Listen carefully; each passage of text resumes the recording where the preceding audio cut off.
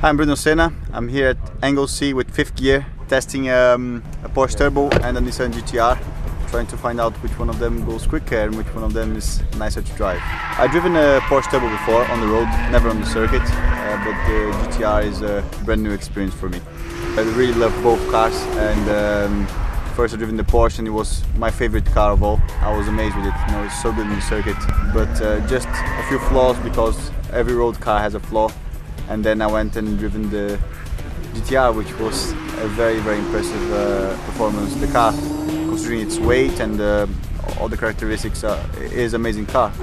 The rain has probably put both cars a bit closer together because it just depends a bit more on the tire performance and everything. I think the GT-R is probably going to be a bit quicker on the dry. The Porsche on the dry was a bit just understeery. In the wet, it just came quite nicely. I was impressed how good the Porsche is in the wet. And the GT-R just started to slide a little bit. Maybe the tires are not as good as the tires in the Porsche. So it's going to be interesting to see which of them goes quicker in the wet. My favorite road car would be probably a Porsche Turbo. That would be a great car. I think I have good experience with it now. I had a good intimacy with it now. And I really enjoyed this car. It looked great, it smells great inside, and it's a great experience, a great engine. I started driving when I was 5 years old, go-karts, and that was at my family's farm. And I did it for about 5 years, never really raced there. I had 1 or 2 races, but just fun races. And with my uncle's accident, then I had to stop. I lost support from my family. And I only really came back to racing in 2005 when I went to British Formula 3.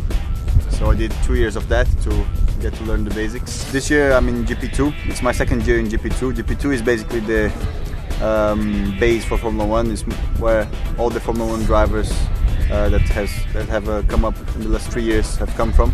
Currently I'm with iSport, and they are for me the best team in GP2.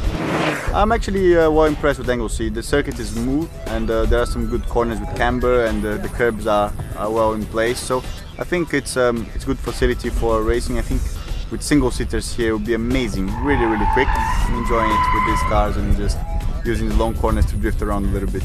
I think my favorite racetrack would be Macau. It's a street circuit, and that is the most dangerous and most difficult race circuit that I've ever tried.